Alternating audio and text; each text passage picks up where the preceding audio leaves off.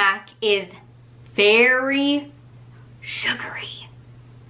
The first thing that we're gonna need for this snack is frosting.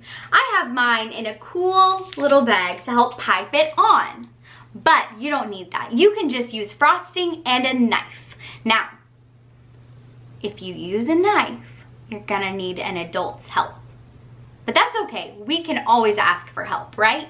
The next thing that we're gonna need are pretzels, pretzel sticks. Then we're gonna need some strawberry wafer cookies. The last thing that we're gonna need are these teeny tiny Oreos.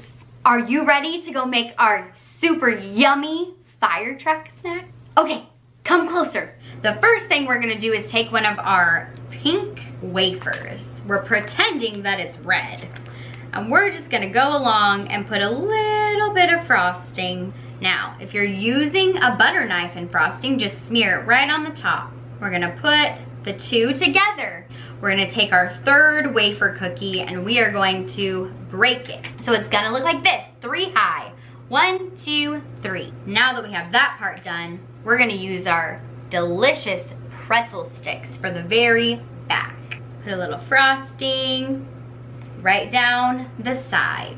Put our pretzel right there. And then a pretzel on the other side. The next part is a little tricky. We're gonna break our pretzels into smaller pieces. Lay them across like this to make our ladder for our fire truck. We'll put a little bit of frosting on the inside of each one to have it stay. It doesn't have to look perfect. Mine doesn't look perfect, but it's certainly going to be delicious. Once they're all in place, we're gonna take our yummy, teeny tiny Oreos. We get to split these Oreos right in half. We're gonna put one half of the Oreo on this side, the other half on this side, flip it around, and do it all over again. If there's not a lot of frosting on one side, you could take a little extra frosting and put it on them. Yum! It looks like our fire truck is all done. Delicious!